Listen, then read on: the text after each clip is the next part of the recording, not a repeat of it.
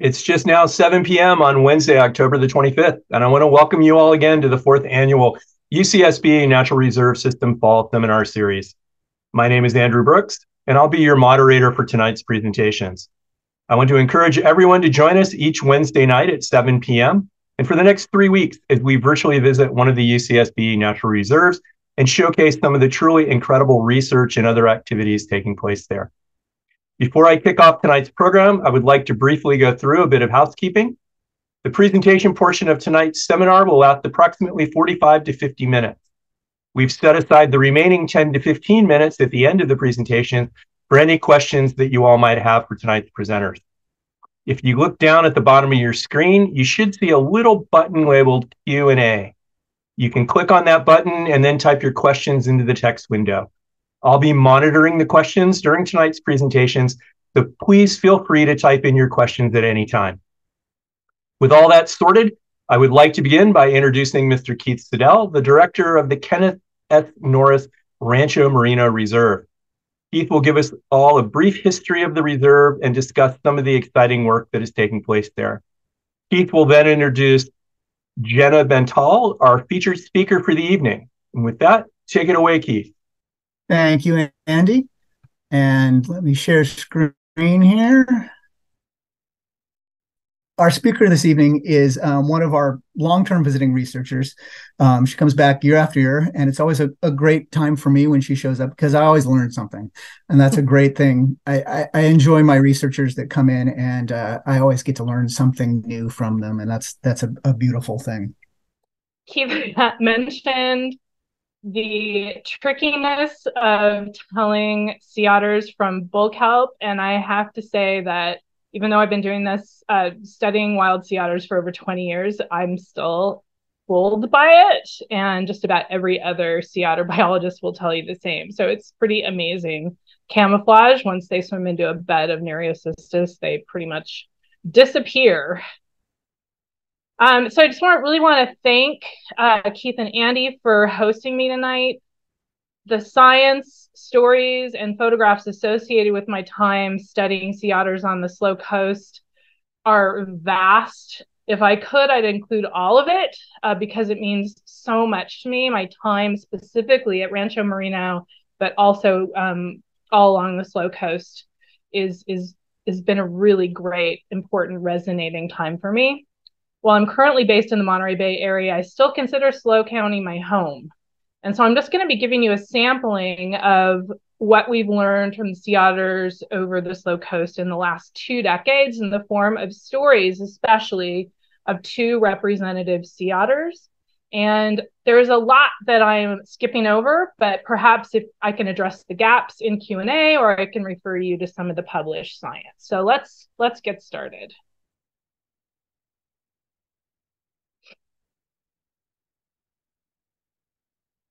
Just going to give you a quick table of contents. I'm going to give you a short prologue, talk a little bit about Rancho Marino, although not as much as I would like to, tell you a tale of 2 sea otters living in along the slow coast, talk about some threats from land to sea, and talk a little bit about awareness and our coexistence with sea otters. And the otter pictured in this photo is Swoosh, named after the Nike swoosh-shaped scar on his nose. And you can meet Swoosh just about any time from the Embarcadero in Morro Bay. I'm not going to tell you exactly where to find him, but he does tend to rest really, really close to the Embarcadero in some little hidden pockets of the docks. So a little bit about me, since I think you only heard every other word of what Keith said in his introduction. I've spent 20 years working as a sea otter biologist, studying wild sea otters for U.S. Geological Survey, UC Santa Cruz, Monterey Bay Aquarium. I've spent thousands of hours watching sea otters in places such as San Nicolas Island in Southern California, which is going to figure into my talk a little bit later. That's where I did my graduate research, and also the more exotic and extremely remote Russian Commander Islands to right here on the Central Coast, where tracking is a bit less rugged and there's always an espresso less than 5 minutes away. a significant portion of my experience studying sea otters has taken place in San Luis Obispo County and has in fact been based out of Rancho Marino.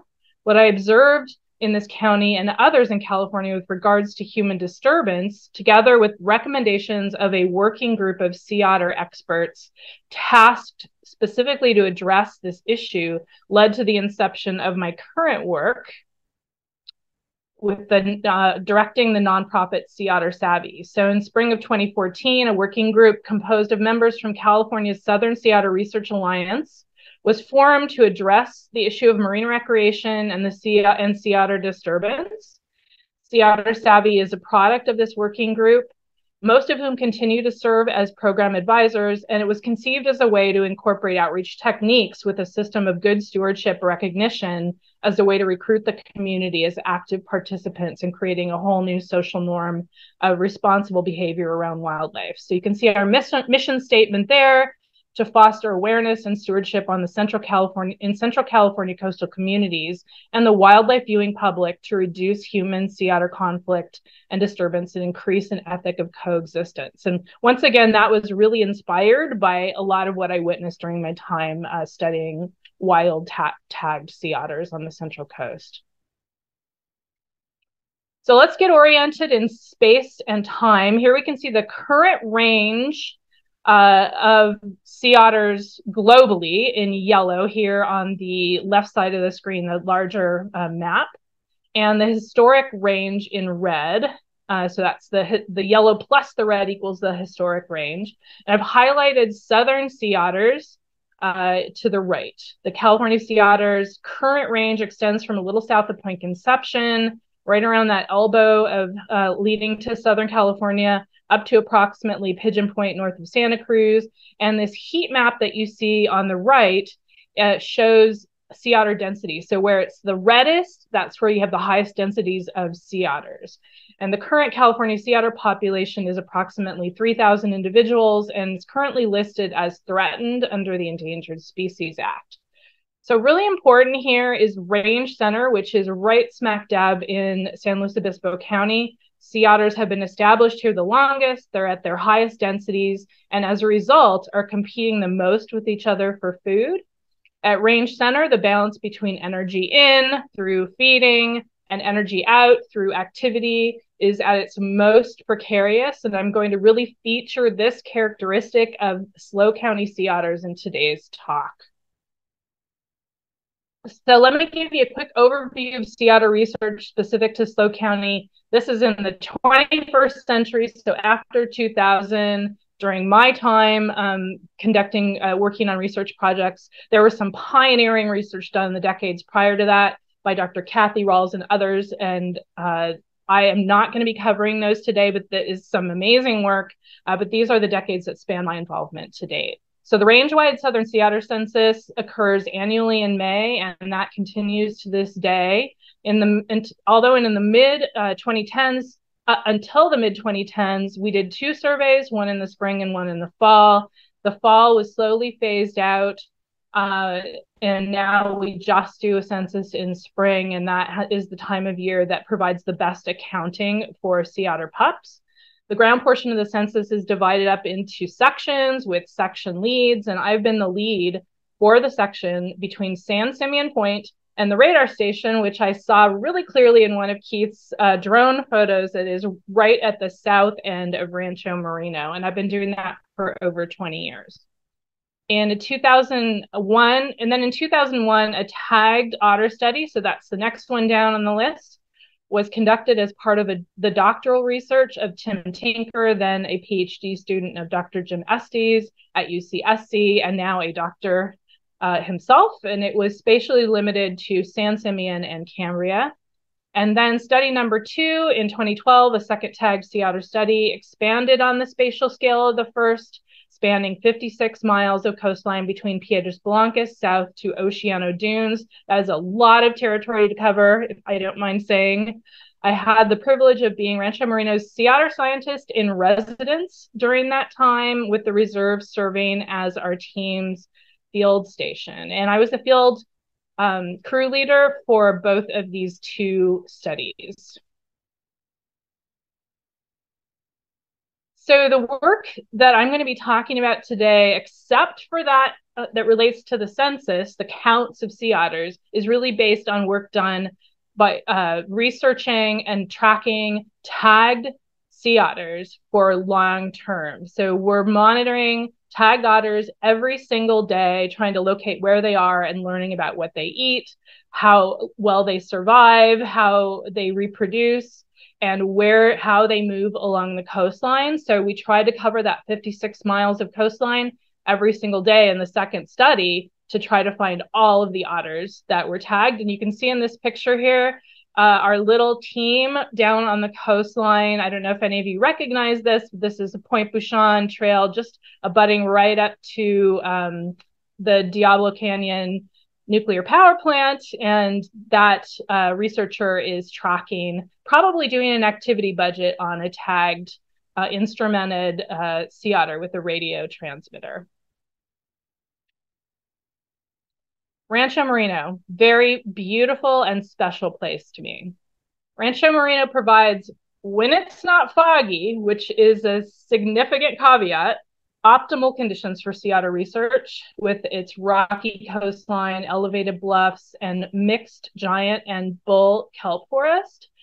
Whether it's counting sea otters for the census or tracking wild sea otters, I've spent many years becoming familiar with every single cove and every emergent rock.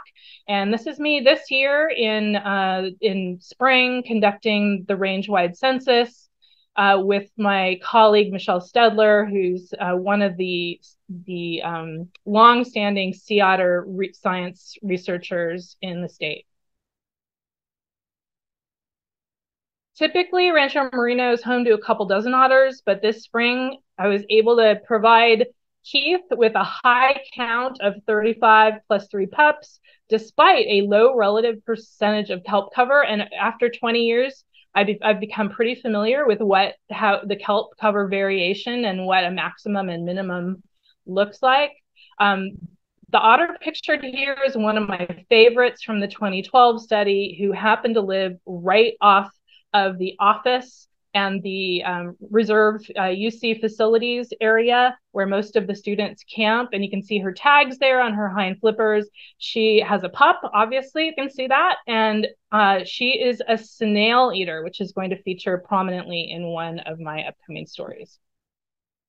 Just had to do a shout out for Don Canestro, who is an amazing friend and facilitator of our sea otter research. He passed away in 2018 and he's much missed, but I have really enjoyed working with Keith, and he's been super helpful in facilitating our research as well. So I hope to continue to have many more years coming out to Rancho Marino to count sea otters. All right, let's start with some stories. A tale of 2 sea otters. These are both tagged sea otters from our 2012-2014 study. And let me give you so we're just going to talk about animals from the most prominent stories from animals from that more recent study that really resonated with me, and I really felt represented the plight and the status of sea otters along the San Luis Obispo coast. So this photo shows me and a team member, or rather our shadows, on the dunes north of San Simeon Point in 2013, conducting an activity budget, which is 12 hours of continuous monitoring of a focal otter. So don't let anybody tell you that field research is glamorous. On the first, and this is on the first tagged sea otter featured, the young mom. This young female had a home range just north of San Simeon Point near a windsurfing beach called Arroyo Laguna. Many of you are probably familiar or maybe have been there. She was estimated to be 3 years old at capture. She feeds on medium prey, so a lot of kelp crabs, urchins, mussels, sort of medium-sized prey that you would find in a rocky habitat. And typically she's in kelp and usually very close to shore. During the research project, she had a pup at age 4, and since she's so young, it's very likely that this was either her first pup or among her first. This young female is highly representative of sea otters at the central portion of the range that I highlighted on the map. Having occupied this part of the range for many decades, these sea otters have limited populations of their prey and are in competition with one another for food. When contrasted with a population at low density with abundant resources, some key indices of population status, the proximity of a population to carrying capacity, the maximum number of otters that the resources at a particular location can support, begin to emerge. So here, our low density population is San Nicolas Island in Southern California, the site of a translocation in the late 80s, and currently the site of a thriving and growing sea otter population. In these figures, San Nicolas Island otters are compared with those from the 2001, so study number 1, and this is from a 2008 publication by Tinker et al. These indices have been shown to be highly conserved across numerous sea otter studies. So at the top, we see that energy rates, that's the amount of energy that they are able to take in by foraging, is, so we have San Luis Obispo, so slow is the gray column on the left, and San Nicolas Island, the low density population with plenty of prey, in black on the right. Energy rates are much lower at San Luis Obispo than they are. Let me pull this down a little. I think you're actually missing part of that. There we go. Hang on 1 second. Ooh, there we go. So they're taking in much lower energy per minute in the form of prey. The proportion of activity feeding, the amount of time, so that's that activity budget I was talking about, is much higher in San Luis Obispo than at San Nicolas Island. In fact, at San Nic, they spend a lot of time sleeping and probably the minimum amount of time foraging that they need to do in order to meet their daily energetic demands. It's a lot more work to be a sea otter feeding its along the slow coast. And then finally, that is reflected by their body condition, which is represented here by their mass to length ratio. And you can see that that overall ratio is much lower in San Luis Obispo otters than it is in the relatively chubby, if you don't mind me saying, San Nicolas Island otters. So let's see that represented in more graphic form.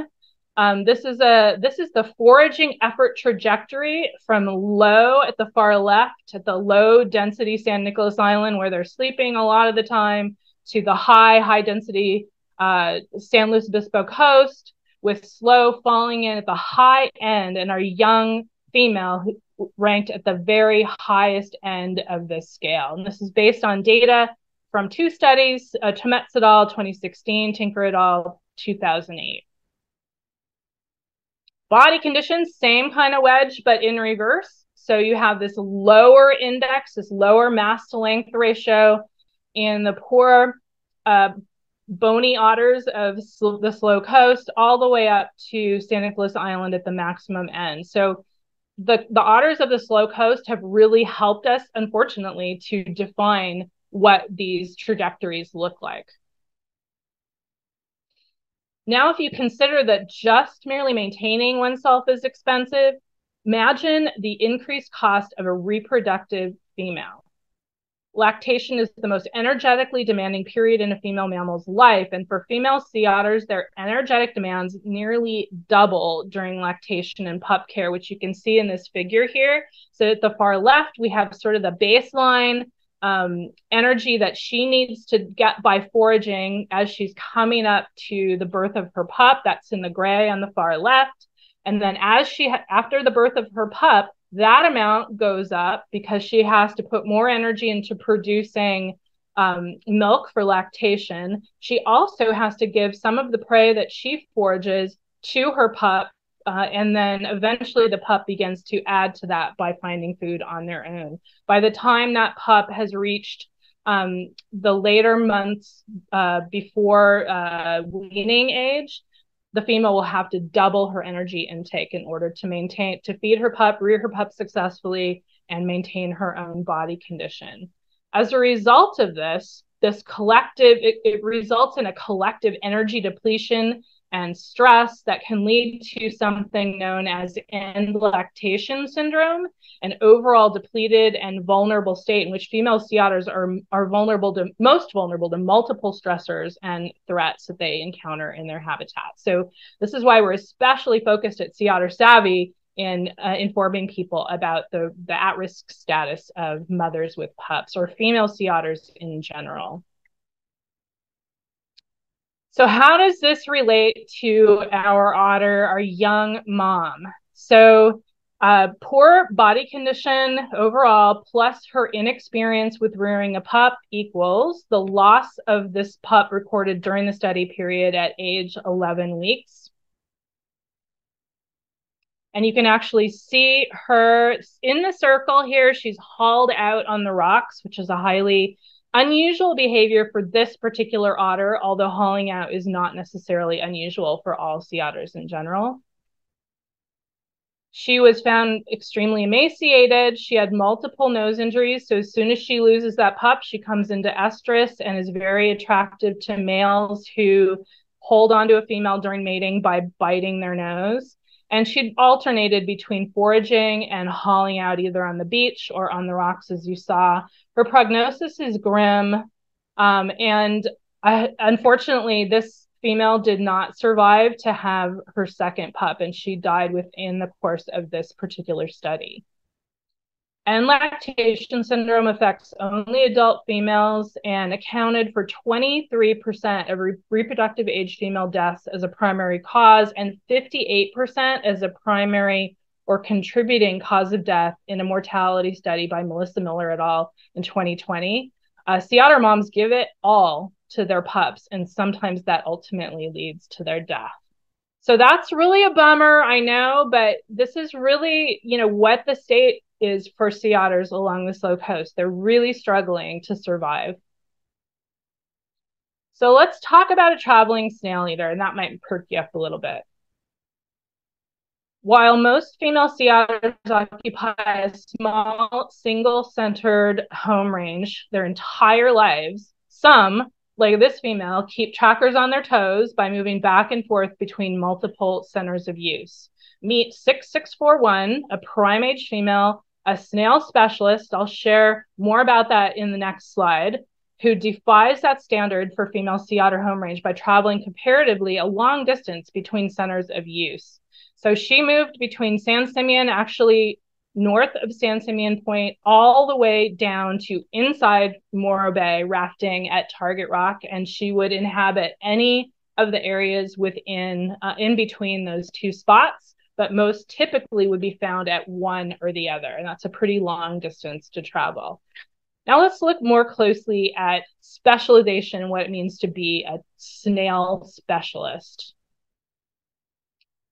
As I mentioned, she's a snail specialist with more than 70% of her diet composed of small marine snails like Tegula. So you can see that big pink bar showing that proportion of her diet that were these small marine snails. And she'd catch a few other small things, particularly crabs, occasionally, probably incidentally, opportunistically, but for the most part, all she did was eat Tegula.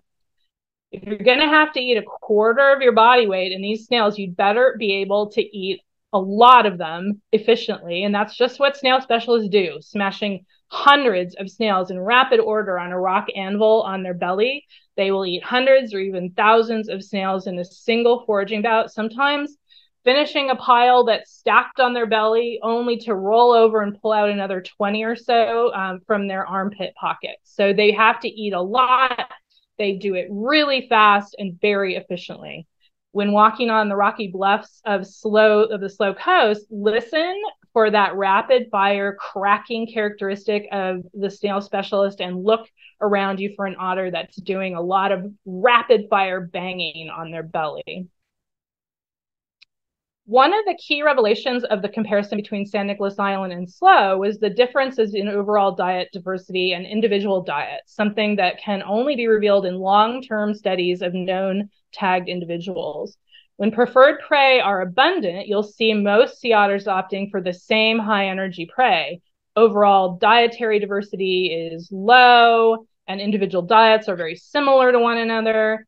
as shown here on the left, the panel on the left from San Nicolas Island. So the top two figures in these two graphs are overall diet for these two populations. And then beneath those are sample individual diets, 3 different individuals showing the differences or similarities between the two. When sea otter density is high and prey limited, sea otters expand the overall dietary diversity to include new, less optimal types of prey, like tegula, with individuals occupying the same area coexisting by specializing in small suites of prey that fall into categories. So you may be a specialist on large crabs and abs, reaching down into crevices to find your prey. You might be a really great digger who digs up clams and worms in a sediment, soft sediment habitat. Or like our female here, you might get really good at finding and processing snails, and that's going to be in a rocky habitat. So what you see here is that San Nicolas Island individual diets really are very similar to the population level diet. All these otters are eating pretty much the same thing. In this case, it's red urchins, optimal prey, easy to find, very abundant.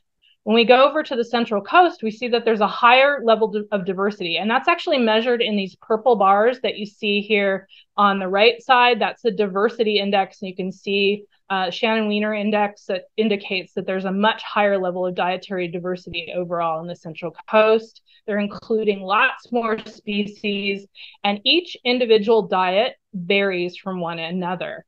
So individuals are specializing usually in a suite of specific prey types. And our snail eater might be represented by this middle graph on the right, with the snails being that most commonly foraged prey, preferred prey item. And then the green bars here represent the proportional similarity index, or PSI, and that's the degree to which each individual diet overlaps with the population diet. And you can see that that's quite low, a lot lower on the Central Coast than it is for San Nicolas Island.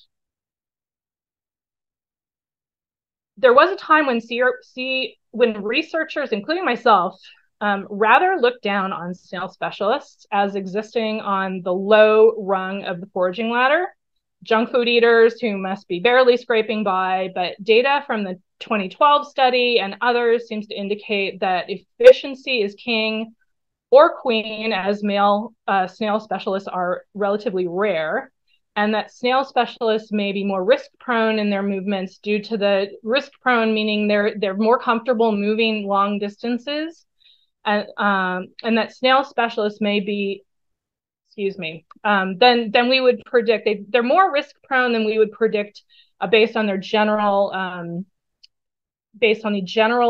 availability of snail abundance. So my colleague, Michelle Stedler, also found evidence that they are highly successful mothers in her yet unpublished research on sea otter moms, winners and losers. So it turns out they're firmly in the winners category. However, I got to bring in a bummer note. Snail foraging does present a risk, and this specialist type was found to be at highest risk of infection by the protozoal pathogens Sarcocystis and Toxoplasma in Johnson et al. 2009. I like to think of snail specialists like 6641 as the ultimate adapters, and I hope this benefit isn't erased by disease. Since I brought up protozoans, let's talk a little bit about threats from land and sea. I use this beautiful view from above the Natural History Museum in Morro Bay because as a watershed, this area has a high prevalence of disease carried from land to sea otters in the ocean via runoff. So this is a figure from Miller 2020 that I mentioned earlier. This is a heat map of the Central California coast showing significant high, that's in red, and low in blue risk, and spatial diamonds and space-time star clusters for select health conditions affecting 560 southern sea otters that were given necropsies and examinations between 1998 and 2012. The color gradient indicates relative mortality risk with the highest red and lowest the highest risk in red and the lowest risk in blue. So here I've highlighted the section of coastline depicting San Luis Obispo County to underscore some of the prevalent threats during this time of study. So cardiomyopathy is a heart disease that's strongly associated with that N-lactation syndrome and poor body condition I mentioned earlier. Coccidiomycosis is a fungal disease, otherwise known as valley fever. It's a zoonotic disease that can be transferred to and from humans.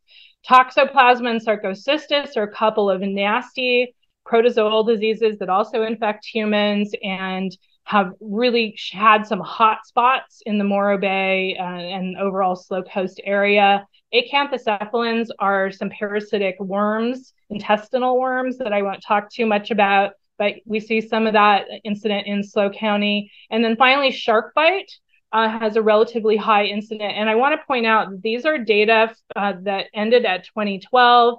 And I think this would be, there would be more hot spots here, especially in Estero Bay, for shark bite mortality and for the two protozoal diseases, because there have been an increase in prevalence of those in the intervening years. It's important, but what if we dip into the more developed embayments where sea otter habitat meets marine recreation and the other perils of proximity to humans? Harbors like Morro Bay and Port San Luis, sea otters are less iconic symbols of the wild coast and more like urban wildlife. They are literally surrounded with boats, recreation craft, commercial craft, buildings, agriculture, golf courses, highways, triathlons, regattas, drones, photographers, and the list goes on. The Sea Otter Savvy focus much of our research and outreach on understanding and mitigating some of the impacts of human proximity. Here are the factors that make sea otters especially vulnerable to human disturbance. They're a recovering species, so they're recovering from near extinction due to the fur trade.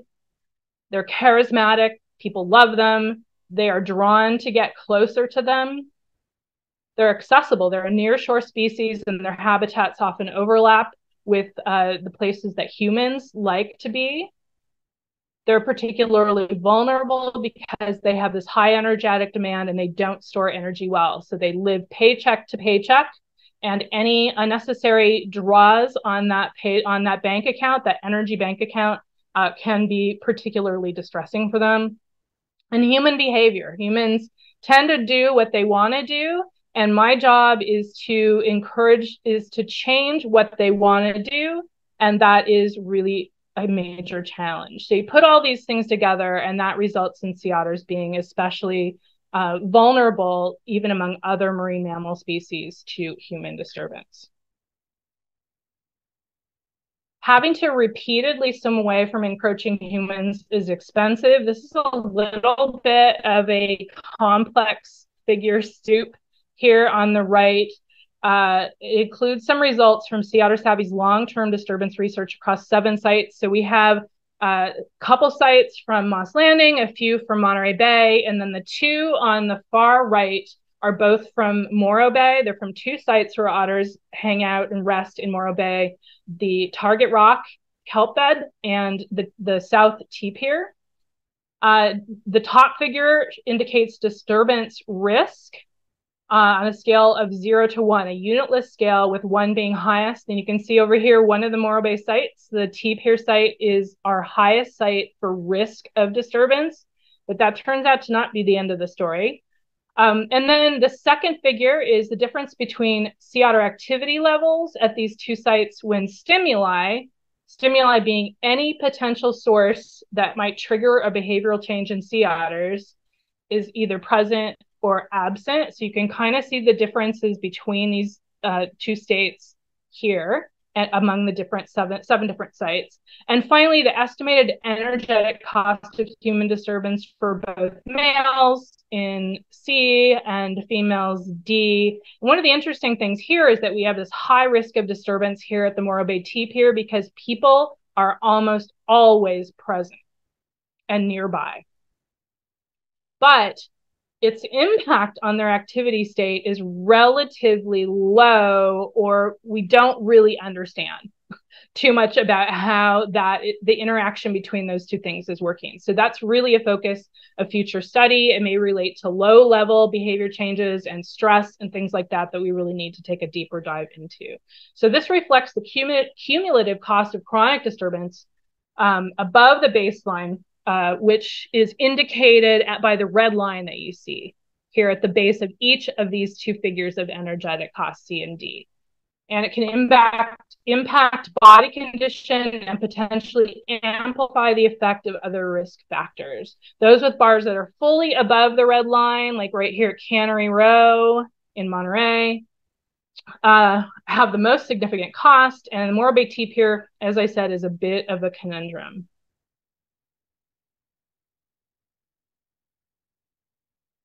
The lesson from their story. Sea otters in SLO County must overcome challenges to survive, particularly females, but males have their stories too.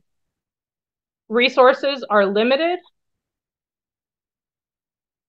They are at risk of shark-related mortality, parasitic infection, and lactation syndrome, and urban factors like human disturbance may amplify these risks.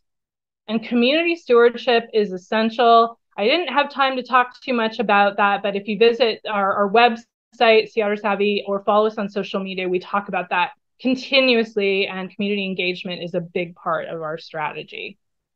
And I'm just going to play this super quick video that was created by Cal Poly students for our program.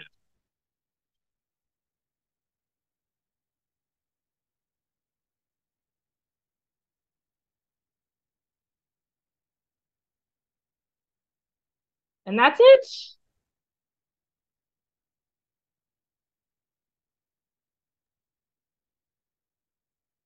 Okay, thank you, Gena, very much for an excellent presentation. At this point, I am going to ask Keith to rejoin us if he can. He's having real issues with his internet on the reserve right now, so he may or may not be able to pop back in and answer a few questions. But the first question, actually, Gena, is for you. What's the average lifespan of otters, male versus females? So males tend to have a shorter lifespan. So 10 to 15-year-old. In either case, a teenage otter is an old otter, is an aged adult. And then females can live to be as old as 20. When I was conducting my graduate research at San Nicolas Island, we had one female tagged that when she was tagged for my study, they scanned a pit tag, like the kind of little chip that you put to identify your dog or your cat. And she was from the original translocated population. And so they had real good data on, we called her founder, because it was so cool to have have located one of those original founding otters. And by the end of my study, she would have been 22 years old. So that is the oldest known wild sea otter. It can change, obviously, in captivity. But yeah, females tend to live longer, even though they have a hard life. Okay, and you sort of briefly touched on this, but some people were interested in whether there were any opportunities for citizen science in these areas. 100%. So Sea Otter Savvy has a robust community science program. And so you can visit our seaottersavvy.org website and look for the volunteers section. And there's a application that you can fill out. And all of the data that I showed relative to Sea Otter Savvy was conducted by community scientists, by volunteers in your community. So we absolutely rely on them as a small nonprofit to continue to have such a great data set ongoing. Okay. A couple people wanted to know the website address for Sea Otter Savvy, and it's, I believe, www.seaottersavvy.org. I'm willing to bet if you just type Sea Otter Savvy into Google, it will find it for you. It should be the first thing that comes up, and if it isn't, I want to hear about it. Yeah, it should be pretty easy to find. Okay. And the same on social media, if you want to follow us, it's at Sea Otter Savvy on all platforms. Okay, the next one's for Keith. It looks like Keith's back. Someone wanted to know, how will the designation of the Chumash Ocean Preserve affect Rancho Marino? And you may want to turn your video off and just go with audio. See if that helps. As of right now, the proposed one actually leaves the area around the reserve off. And so that would be no effect. The original designation that would include the area around Rancho Marino, I don't believe would add much. It would just add one more layer to the offshore area, and we are already within a state conservation area. So I don't think it would actually change anything very much for the reserve. Okay. We had another question about whether the otters occur on any of the other Channel Islands besides San Nicolas. That's a great question. So they have not become established on any of the other Channel Islands. They periodically, the one that at which otters most reliably will turn up at from time to time is San Miguel. But the other islands, not so much. And but as the population is continuing to grow, so at the time of the study that I conducted, that I talked about in today's talk, there was about 35 otters there, and today there's about 120. So as that population continues to grow, there'll be more motivation for the males in particular to start leaving, and hopefully some of the females to move on and maybe colonize some of the other islands. There's certainly great habitat for them there. Okay. What is your biggest strategy for getting people to care about protecting these otters over just doing what they like in these busy areas? Oh, so that's like a whole hour. I think I actually do a whole hour talk on that particular topic because it's so complicated and we're learning every single day. So one of the things that we learned from the pandemic was that people really want to do what they want to do. And it's super hard to change their mind, even in the face of a deadly disease. So, we really one of the things that we really try to do is inspire empathy where we can. So first of all, we just try to promote awareness. So know before you go, and know a little bit about sea otters, know about their behavior, know about their natural history. We try to really promote that. That's sort of the bottom line.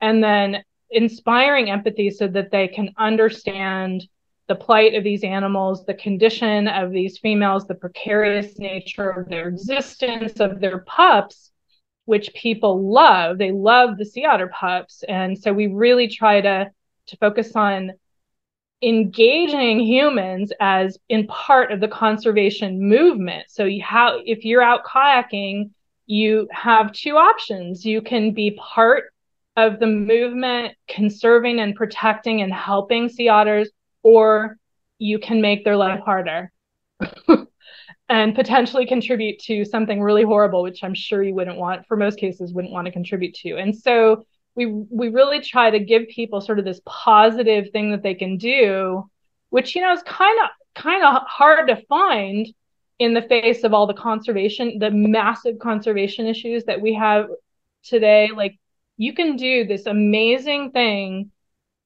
by giving a sea otter space.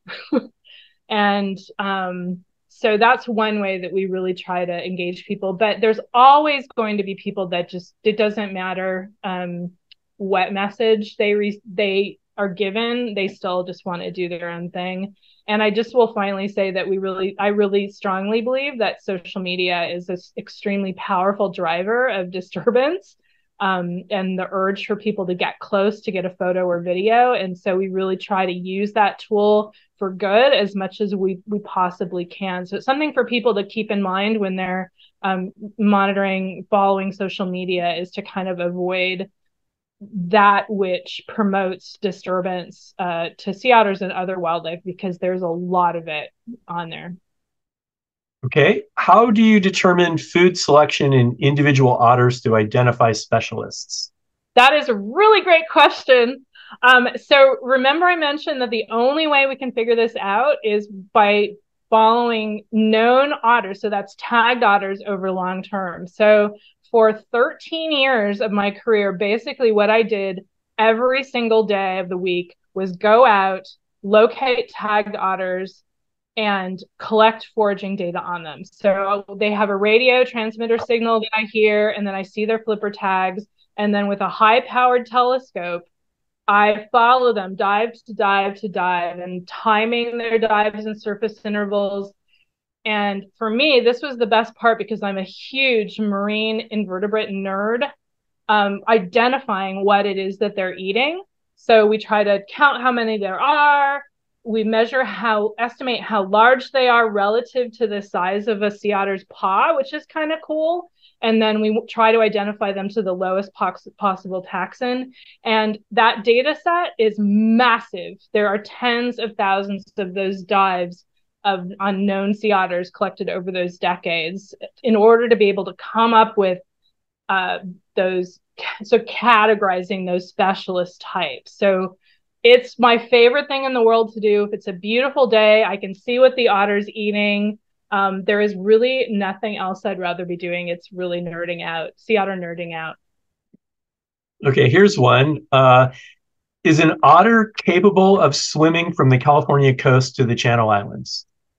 Well, that's a great question, because when they did the translocation in the late 80s, the scientists that were researching it at the time and advising that program at the time did not think so.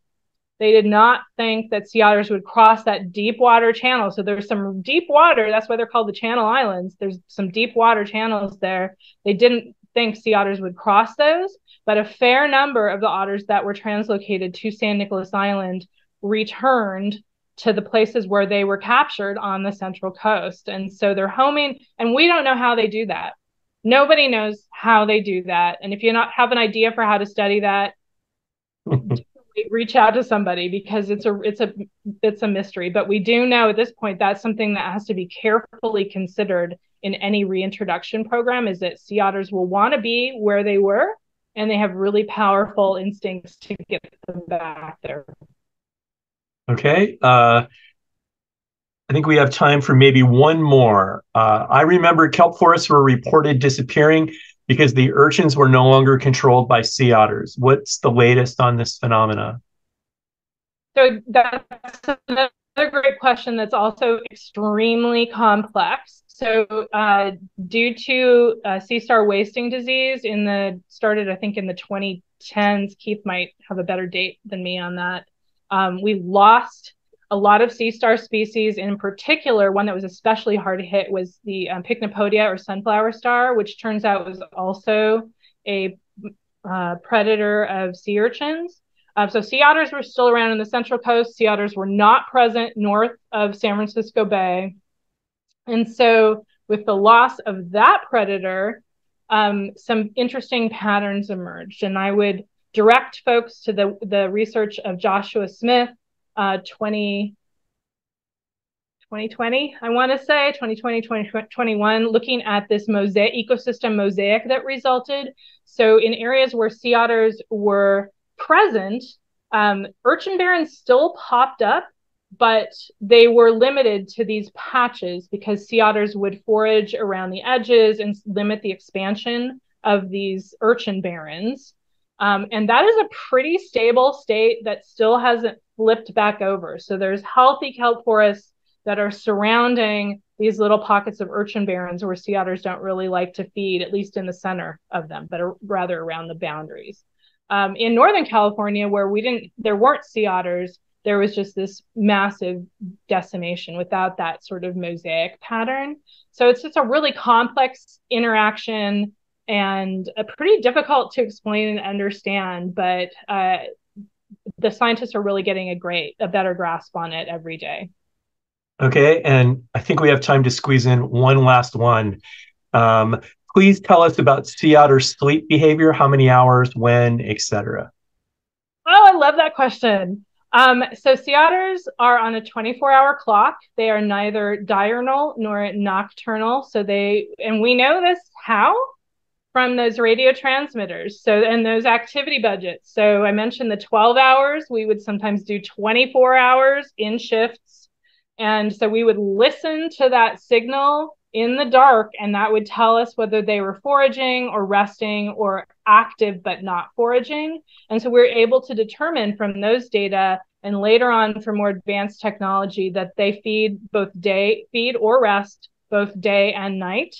And they sleep probably 8 to 12 hours a day, 10 to 12 hours a day. Like I said, at San Nicolas Island, where prey resources were abundant, they slept a lot. In fact, it was a challenge getting foraging data on them because they were sleeping so much. So it probably kind of told us, like, this is the minimum amount of foraging that a sea otter has to do to get its daily caloric requirement, and this is how much sleep they will do. And every time they have to spend more time foraging as we get closer to carrying capacity, they have to borrow from that sleep time. And we all know how that works in terms of work versus sleep. We like to keep as much sleep as possible. Okay, well, I'm afraid our time is up, and we still had a lot of unanswered questions. So if you have questions, I'm going to direct you to the seaottersavvy.org website. I believe there's contact information on there, and you can send an email, and hopefully Gena can get back to you with an answer. There were quite a few emails about people who were eager to volunteer. So, yay! So with that, I'm going to thank our speakers for tonight, Gena and Keith. I'm sorry we had some internet difficulties, but as I said in the chat, when you live on a reserve, internet's not always stable. It's just one of those things we have to live with. I encourage everybody to come back next Wednesday night at 7. Our presentation will be hosted by the Eastern Sierra Reserve, Valentine Eastern Sierra Reserve. So please join us for that. This video was recorded, and we will post it and upload it to the UCSB NRS YouTube channel. And I'm going to end tonight by throwing up a slide and sharing that has all of the information on it that you need to find the YouTube channel. But when in doubt, just go into YouTube and click on the little magnifying glass and type UCSB NRS into the search box there, and we're the first thing that will pop up. So again, thank you, Gena, and thank you, Keith, and thanks everybody for joining, and we'll see you next Wednesday.